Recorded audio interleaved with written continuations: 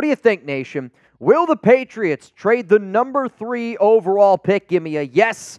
Give me a no. Coming up here on the Raiders Report, I'm going to convince you that the New England Patriots will 100% be trading their number 3 pick during the 2024 NFL Draft. Coming up here on the Raiders Report, I'm Mitchell Renz, host of this show. There is a lot of smoke, and I mean, a lot of smoke around the Patriots trading out of the number 3 pick. And if you haven't seen the latest going on around the New England Patriots, around the Las Vegas Raiders, around the NFL Draft, don't worry, you are in the right place. So according to Ari Meirov on Twitter, he says, Patriots executive Eliot Wolf says, they are open for business with the number 3 overall pick and every pick they have in the draft. Wolf admits they have holes to fill on the roster and believes the more picks, listen to this, the more picks we have, the better. But he also indicates they're comfortable sticking at number 3 if that's the best option based on the offers they receive. Also, Ian Rappaport decided to chime in and said, Patriots de facto GM Eliot Wolf told reporters today he'd be open to trade out of number 3. We're open to the first round or any round. If the answer is picking one of the top 4 quarterbacks at number 3, I think we'd be comfortable with it. The reason why I really wanted to show you this part right here is this, because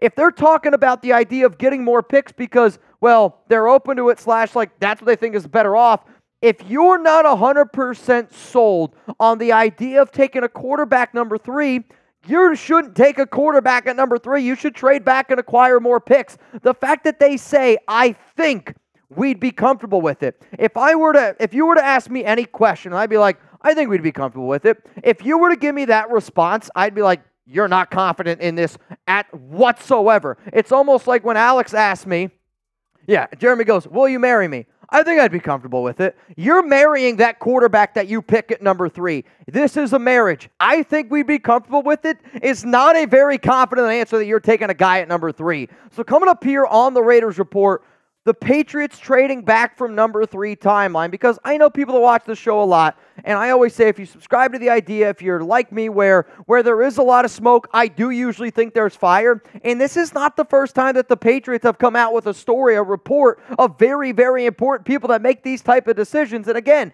as Rappaport said, the de facto GM said that. Well, if only the head coach also said it in Jerod Mayo. Oh, wait, we'll get to that here in just a second. If you're not already subscribed to the Raiders Report, please join our family. And if you ever need to ask another Raider fan, go on our live show. Go down in the comments. Ask them, why should I subscribe to the show? Not only is it free, but we're building something here more than just a YouTube channel. So shout out to Ty Thomas. Shout out to Vernda Dramlin. And then Raider Jake69. Y'all are part of the Noti Gang, which means you're subscribed, you turn on those notifications, and you take pride on commenting right when I drop a video. If you want to see your name here on the show, join the Noti Gang and subscribe. So coming up here, the Patriots trading back from the number 3 timeline. Yes, we have gotten all these recent updates from April 18th, from Ari Meirov, from a guy like Ian Rappaport, 2 people that are extremely well connected in the NFL. On top of that, it's literally from the horse's mouth. The horse's mouth is the New England Patriots. So when you see Patriots executives saying that New England is open up for business, that is a green light of already them saying, yeah, I'm open to this idea. Like, one of the things that the Chicago Bears have done a good job is they're like, we're going to take Caleb Williams at number 1 overall, right? The Commanders, their GM came out and said on the 18th that they're going to be taking somebody at pick number 2. New England hasn't done that. And when you're taking a quarterback at number 3 and you have a chance to acquire all these picks here, you're literally getting into a marriage. You don't go into a marriage being like, well, she's also pretty good looking. Well, he's also pretty good looking too. It's not quite how it goes. Eliot Wolf, again, the de facto GM, says the more picks we have, the better.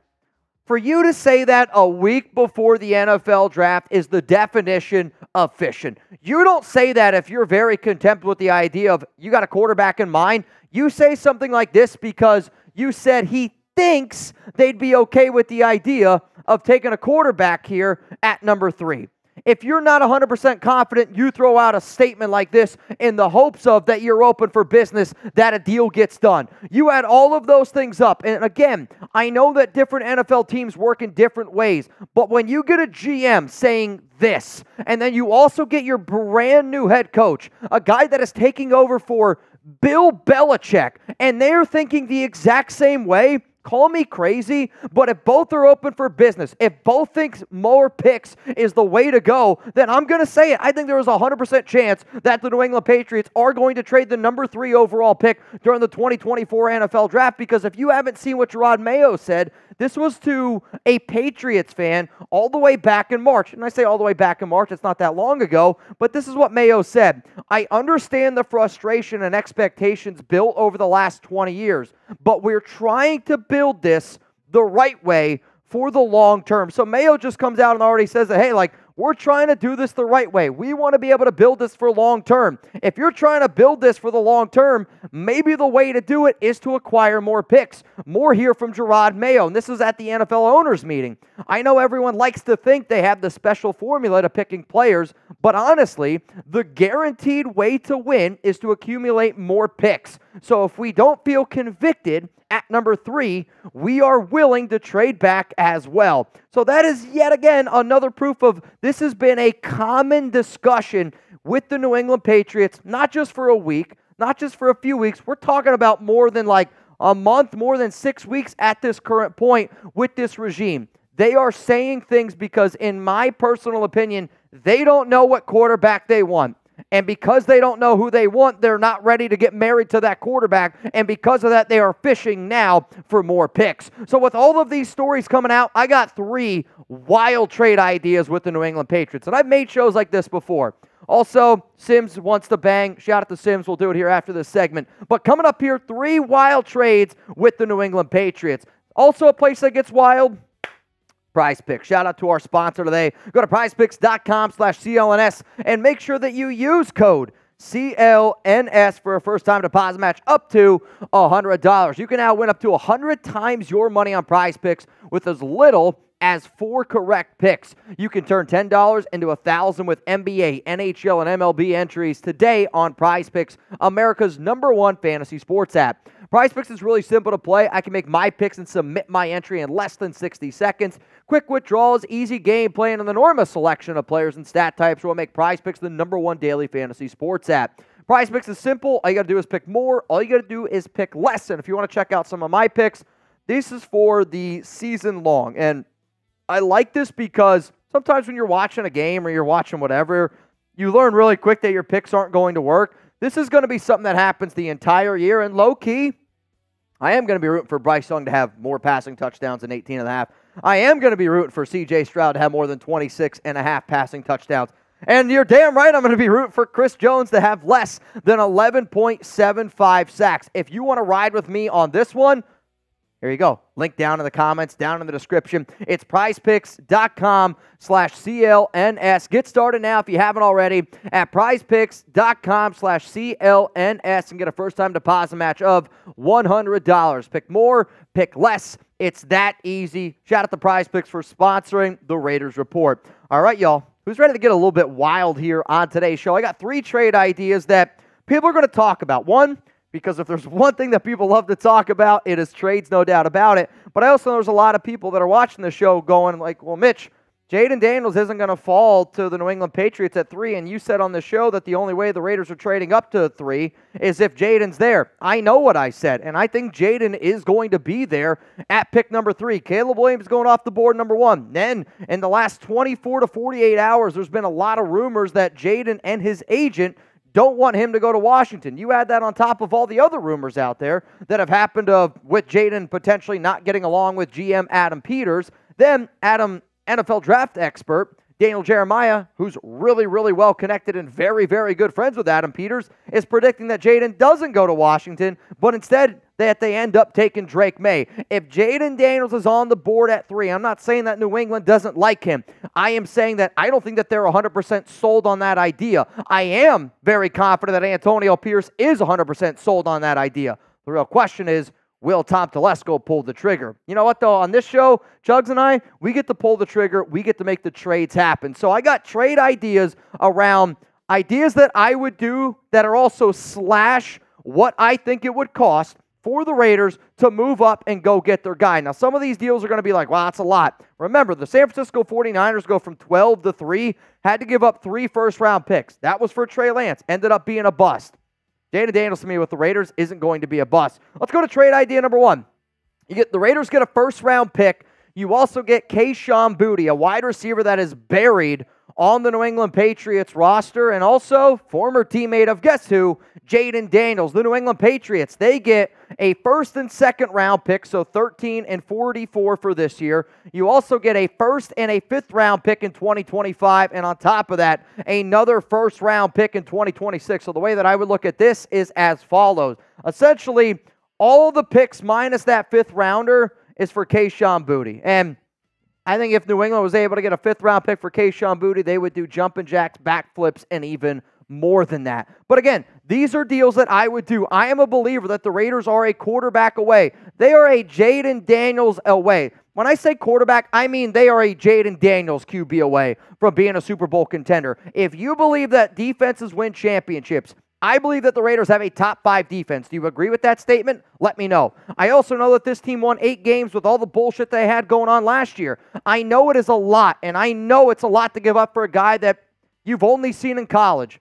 But I'm doing it because I'm that confident that him and Antonio Pierce are going to work with this team and that we go from being a fringe playoff team to a legit Super Bowl contender and a team that gives Patrick Mahomes and the Kansas City Chiefs a run for their money, which is something that all of us want at the end of the day. 2 more trades coming up here, but I do want to tell people that I want you to join the Friend Zone, which is every Wednesday. It is going to be a Zoom call at 6:30 p.m. Eastern Time. I'm only allowing 15 people max in, and if you didn't see my Zoom call from earlier Wednesday, well, I do want to give a special shout out to everybody that decided to tune in and join in. Now, the reason why this has to go through Venmo is because once you send me a Venmo and you send me, that information, I'm then able to just send you an email. It's the easiest way to be able to communicate. It's the easiest way to know that you're not going to miss this call. So the way that we're going to do it is this. The first 5 people to bang on Venmo, you in. Then, to the 5 people that bang, these 5 free entries are going to be based on those 5 people that bang. You're going to spam their name in the comments,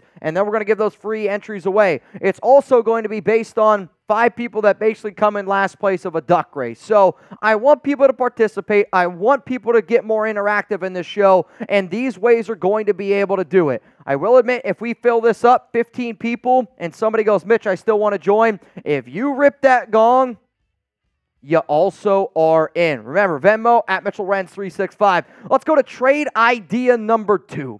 Trade idea number 2 is the Raiders just get the number 3 overall pick, and instead of giving up 3 first-rounders, because there is a chance that if I'm the Patriots, I don't want 3 first-rounders. If I'm New England, I'd rather have this deal where you're giving up your first 3 picks this year and your first 3 picks next season. Like, out of all the deals I'm going to show you, this is probably my least favorite deal because yeah, it's 1 less first rounder, but you're taking away major draft capital from Tom Telesco, from Antonio Pierce, just to go get your guy. It's a lot.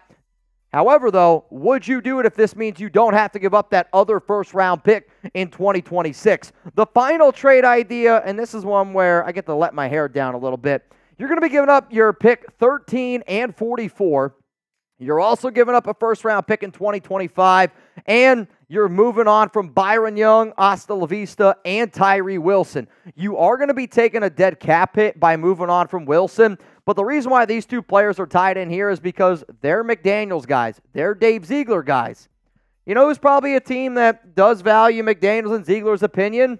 It's probably the New England Patriots. Maybe they're willing to take one of these 2 players, take both of these guys in a deal. If it helps the Raiders to move up, out of all the deals I just showed you, this is by far my favorite deal. I am hoping that Tyree Wilson turns into a good player. And Chugs and I have said it. He's going to have a much better year this season. Book it. Telling you right now. Byron Young, that's somebody that I don't really believe in. So out of all the trades that I just showed you, which one is your favorite? And for people that watch this show a lot, I'll tell you this right now. I try to make different trades all the time So that way, like, it's not always stale what I showed you. And I've made trades to New England. It's probably my 50th trade this offseason. So bear with me and my creativity while I'm trying to get you guys more deals. So whatever trade is your favorite, whether it's 1, 2, or 3, let me know down in the comments. And if you want me to interact with you on social media, from what I've learned, if you take a screenshot of one of my tweets and if you tag Chugs or I, that shit might just go viral. Seriously, though, shout out to everybody that always gives me a follow on Instagram, Twitter, for people that interact with me over there.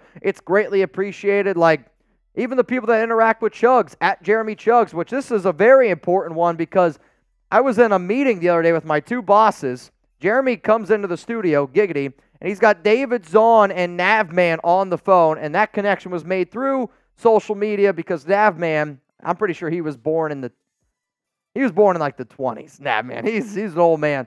He couldn't figure out how to get the Zoom information. Luckily, social media saved the day. All right, y'all. Appreciate all you guys for tuning in. Again, it is a little bit of a far-fetched idea that the Raiders have that potential to trade up. But until that fat lady starts singing, I am going to hold out faith that the Raiders are going to lay in Jayden Daniels will become that Super Bowl caliber team.